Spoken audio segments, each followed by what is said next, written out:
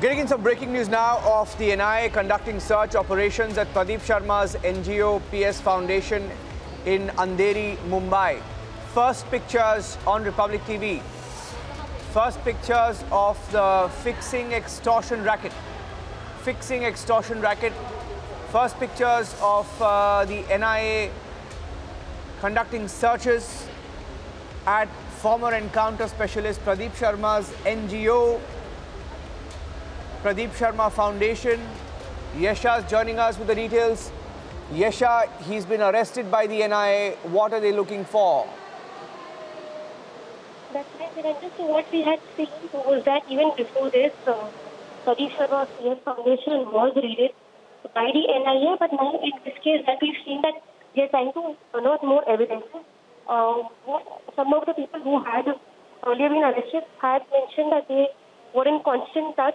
In fact, it was Pradeep Sharma's lawyer who had mentioned in the court that Santosh Shelar, who was arrested by NIA earlier, he had mentioned Pradeep Sharma's name.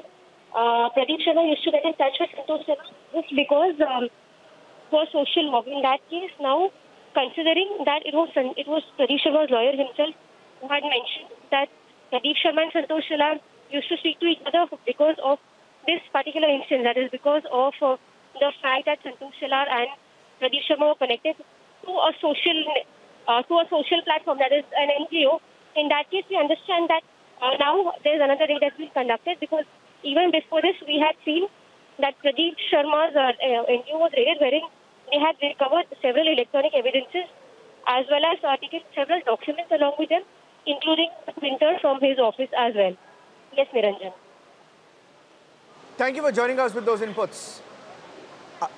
Yesha, thank you. We'll take a break now and we'll come back with more details of the story that's developing in Punjab.